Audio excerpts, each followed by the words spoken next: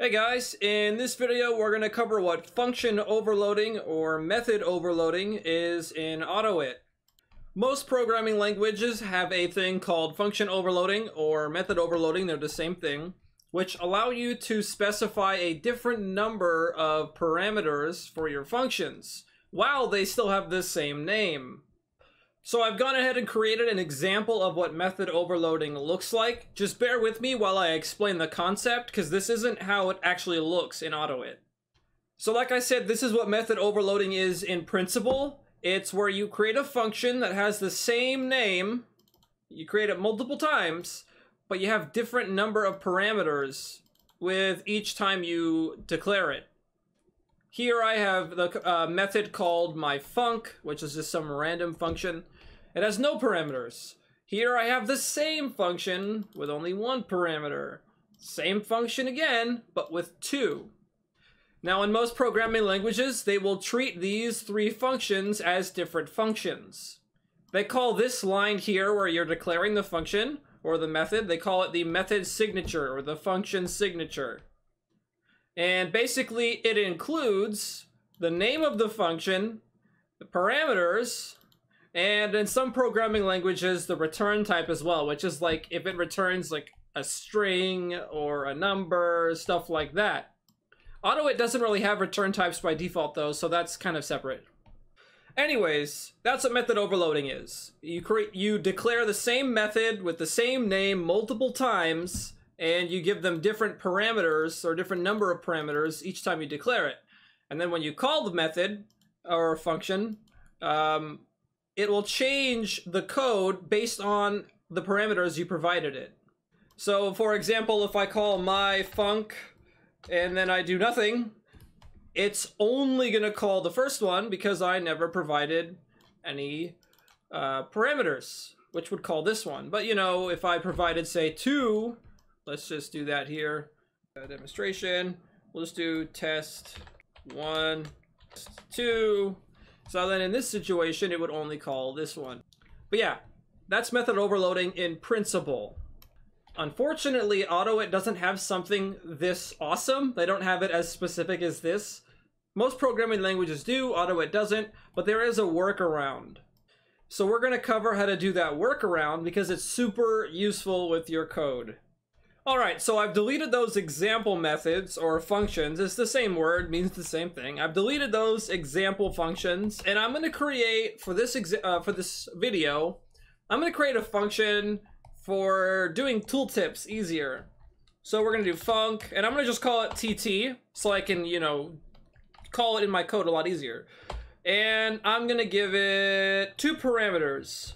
One is going to be the message, and the second is how long I want the program to pause so I can see the tooltip. So I'll just do sleep and then end func. Well, this video is going to be on method overloading, like I said. So if we were to just leave it like this, every time we call TT, we have to give it a message and a sleep time as arguments. Instead, what we're going to do is where we have sleep right here, we're going to give it a default value of, let's say, 1000. Now, every time we call TT, we only need to provide the message, and it will use sleep with its default value, unless we specify otherwise. This is how you can get away with a kind of method overloading. Let me show you what I mean. Let's go ahead and add our tooltip here. And I'm going to say message, and let's also sleep for sleep. Perfect. I'm going to call it now. So above this or below, it doesn't really matter. I'm just going to do TT parentheses and hello world. And let's see what happens. It runs, lasts for a second, and then stops. Let me go ahead and duplicate this line. Oops, Control D for duplicating. This time I'm gonna do hello world is super slow. And now I'm gonna press comma and do 10,000. Actually, I'm gonna do 5,000 because that's just unreasonable. So we've got that. I'm actually gonna clear the tooltip here. I could use our new method, but you know, just to keep things clean, I'm gonna use a new tooltip, and I'm just gonna do that. So what this will do is this is gonna clear the tooltip completely and get rid of our original message. I'm also gonna sleep for like, I don't know, 500 milliseconds, because I want you guys to be able to see the difference between what this tooltip looks like and this tooltip. Anyways, we're ready to go. If I press F5 now, it'll show hello world like it did. It'll last a second, or 1,000 milliseconds is 1 second. And then it'll clear the tooltip, wait half a second, and then show this. If it works, it'll show it for 5 seconds. So let's see what happens. If I press F5 now, hello world, pause, and then hello world is super slow. Nothing's happening. It's still going, and it's still going.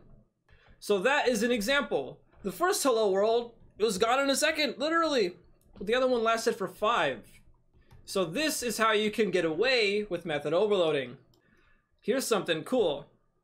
Autoit is a programming language that is dynamically typed. What that means is all of our variables can be any data type. So right now, message is being treated as a string, and that string is getting output to tooltip.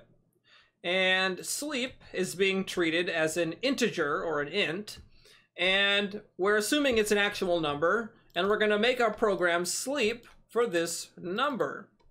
Dynamically typed, though, when a language is dynamically typed, it means that while we're using message as a string, it doesn't have to be a string. I can use message as a number if I want to. And similarly, even though we set sleep to be default to 1,000, I can use sleep for our tooltip message. So we can use these variables for different data types. Here's a cool example of how we can use that. So what I'm gonna do here is I'm gonna press enter a couple times, and then we're gonna do if, and then we're gonna do is number, which is a function in Autoit, and I'll do a tutorial on this later. If is number, and we're gonna do sleep, oops, then we'll sleep. We wanna do this for 2 reasons. If I turn this sleep variable into like a true or false statement or a string, and I try to sleep for that time, it's gonna crash our program. So we have to check first to see if it's a number or not. If it is a number, we're gonna assume as the developers that we wanna sleep for that much time, so we'll keep it that way. But if it's not a number, what we're gonna do is we're gonna assume, actually, I'm gonna put an else here, and then let's sleep for 1,000 as a default time. And then we're gonna output sleep, like that.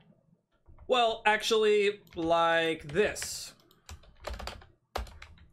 So what we're doing here is we're saying if sleep is a number, we're gonna actually sleep for that much time. But if it's not a number, we're gonna just put a tooltip up, and then we're just gonna pause the program for a second so we can see the tooltip. Now let's see what this looks like. So I'm gonna scroll up, I'm gonna duplicate this, just like before. I am going to clear the tooltip, and instead of our second value here, instead of doing 5,000, let's do, holy crap, it worked! Awesome! So let's see what happens. I press F5, and I forgot the then keyword. That always gets me. There we go. So now, we'll try this once more. Press F5, we got hello world. Super slow hello world. And then, holy crap, it worked! Awesome! So to summarize what we just did, because Autoit is a dynamically typed programming language, these variables that we give default values to, we can change to be totally different data types. So we can make our methods even more dynamic or have more overloads, so to speak. You can add as many of these as you'd like to. It's good practice not to get too crazy. If your methods start getting so expanded and diverse that you might have to change the name, or you think you could change the name, you need to break it apart into smaller functions. Method overloading should only be used for when it makes sense, or if you want to give yourself a little more versatility with your code. Like in this example, we can use sleep as a timer or as another message box, or sorry, tooltip. And I may or may not have said this earlier in the video, But any variables that you have in your functions that aren't declared to something as a default, like this is, if it doesn't have a default, you have to use this one every time. You can never skip message in this example. You must always put message in your methods. So if I tried to do this, oops, if I tried to just do TT like that, it would crash because it's expecting message. If we wanted to, we could easily fix that. We just go like this and we're done. And then it should work. Let's see here. Yep, worked no problem. But yeah, that's pretty much that. We're getting away with method overloading by adding extra variables to our functions or our methods, and we're just giving those variables default values so we don't have to use them all the time. And if you wanted to, you could add more code in here so your methods do different things if the variables are numbers or strings or true or false, or you get the idea. Anyways, that's the video. I hope I didn't complicate this too much. If you guys have any questions, put them in the comments and I'll do my best to answer them. Or you can join the Discord server and just ping me for help and I'll get to you as soon as possible. Anyways, that's it. Thanks for watching.